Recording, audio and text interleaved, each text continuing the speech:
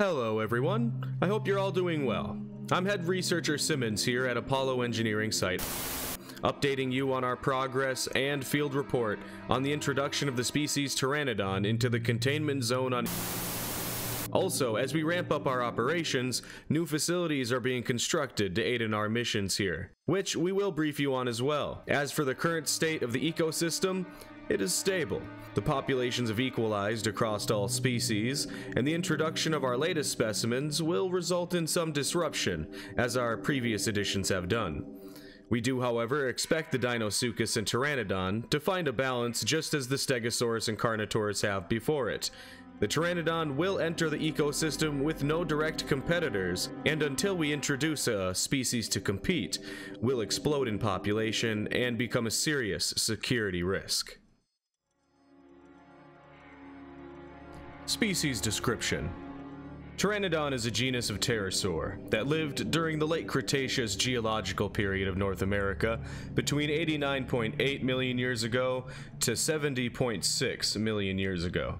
Its name means toothless wing, due to the lack of teeth in its beak-like mouth.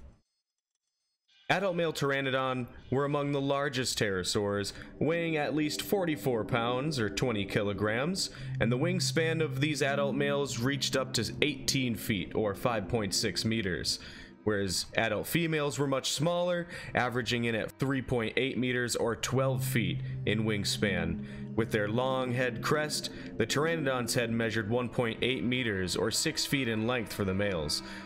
Sexual dimorphism is present in the Ptera as the females are notably smaller, and this also accounts for their signature head crest, which is much less pronounced in these specimens.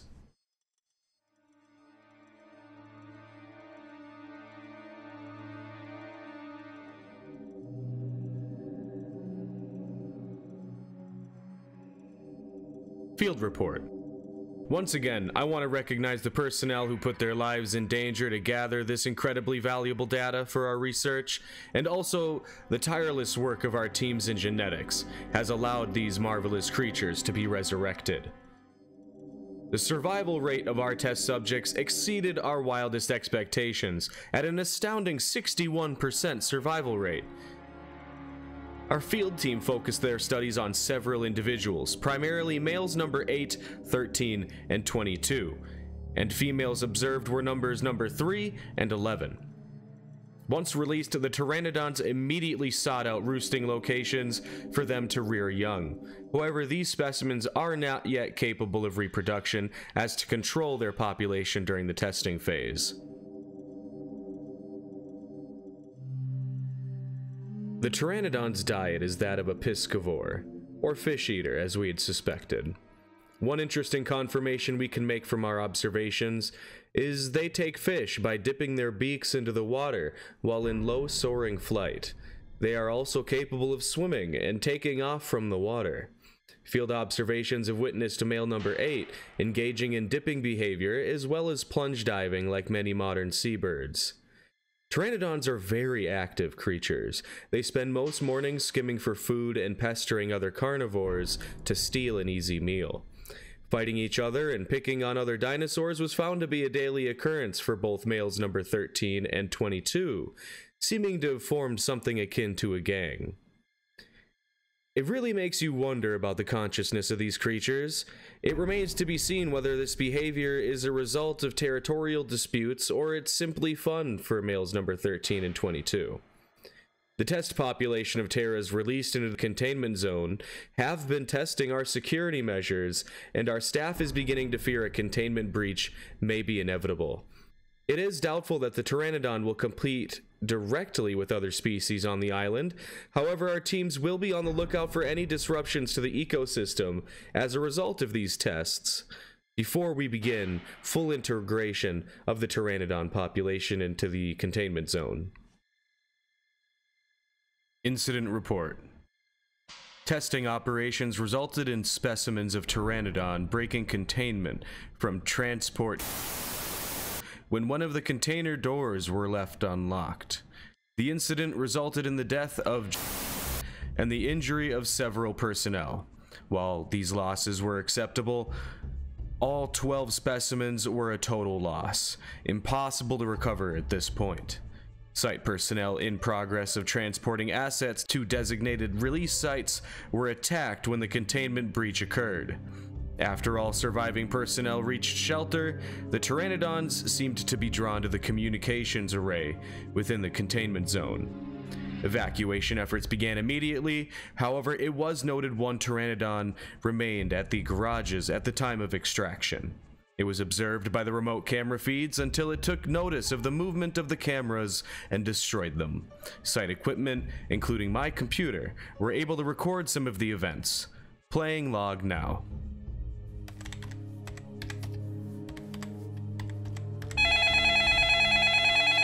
Yes, what is it? I'm very busy. Oh my god. I'm on my way.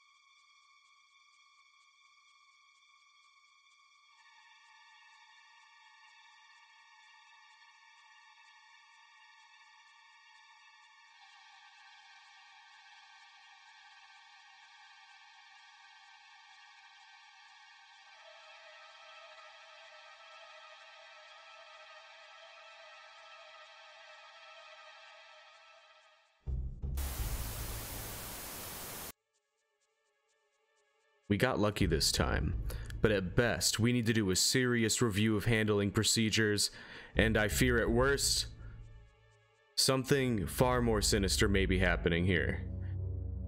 Perhaps some group is sabotaging our research on this island.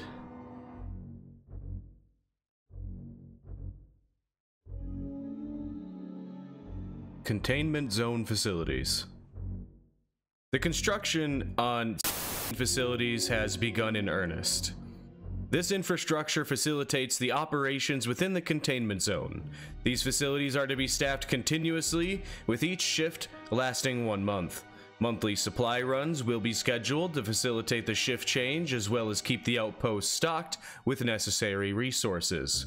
Containment zone facilities are to be delivered no less than 10 50-gallon barrels of fuel each month to ensure refueling of field vehicles on site. These facilities and more will be coming online to support the containment of specimens, which is paramount to our continued operations on this island.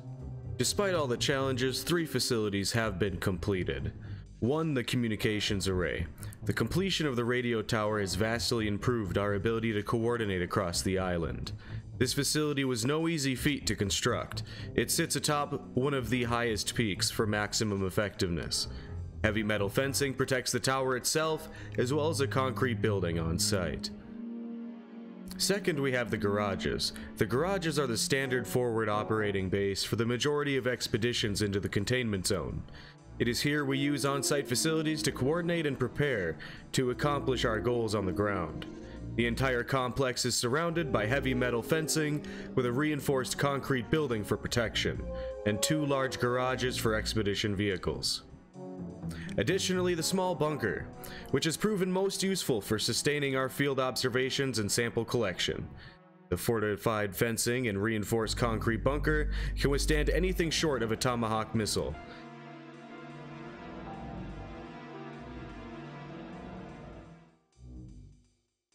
Final conclusions. The Pteranodon presents a whole new containment breach risk, and drastic measures will be required to ensure the effectiveness of our containment protocols. Our team recommends all animals receive subdermal implants in conjunction with the construction of a full containment wall. These implants will deter the specimens from approaching the wall by causing the animals to experience hallucinations and feel compelled to stay away. A more secure containment on this island is absolutely necessary as we continue development on our next round of species for introduction. As these creatures become more powerful, even these measures may prove ineffective.